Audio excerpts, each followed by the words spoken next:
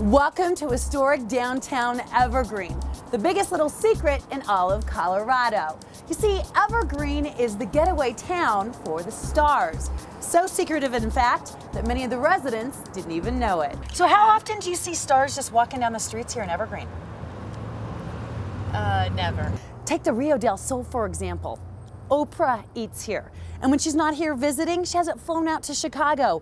It's her and her newfound half-sister's favorite thing.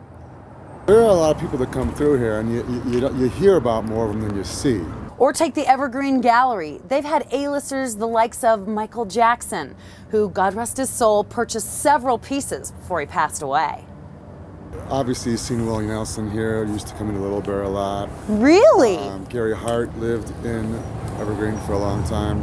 There was a lot of rumors the last couple of years after the Pirates movies that Johnny Depp was renting a house somewhere in Evergreen. I heard that Johnny Depp has been seen. Johnny Depp? Yes. Which business does he frequent? That I don't know. He was seen on Upper Bear Creek. That's the rumor. Oh. Girlfriend's clothing, the likes of the Kardashians, Cameron Diaz, even Jesse James' new fiance, the tattoo artist. They all shop here. Probably the biggest star I've seen would be John Elway. John Elway, well, he's huge here in Colorado, right? Right. We've heard Cameron Diaz, the Kardashians, Jesse James' new fiance, the tattoo artist. Never seen any of them. So Kathleen, have you ever seen Oprah at the Rio? No, I haven't. Yeah, did you know that she eats there? No. While no actual proof exists that this is the second home to the stars, no video, no pictures, and no tweets, you'll just have to take my word for it.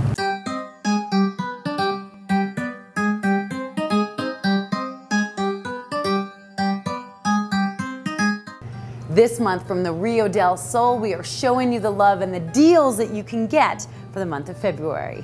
Rio Del Sol brings the exotic flavors of Mexico to savor and heat up the palate.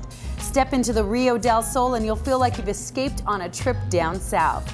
Colorful Colorado art adorns their walls and authentic Mexican food is created in their kitchen. Their menu reflects the traditional and the exotic, not to mention their killer margaritas. Rio Del Sol is a destination dining experience. Come for the food, come for the fun, come for their unbeatable happy hour. We'll have more on the Rio Del Sol a little later on in the show, including how you can win 2 $25 gift certificates to their cantina, so you'll want to stay with us. Welcome back to American Woman Television and the Rio Del Sol in downtown Evergreen.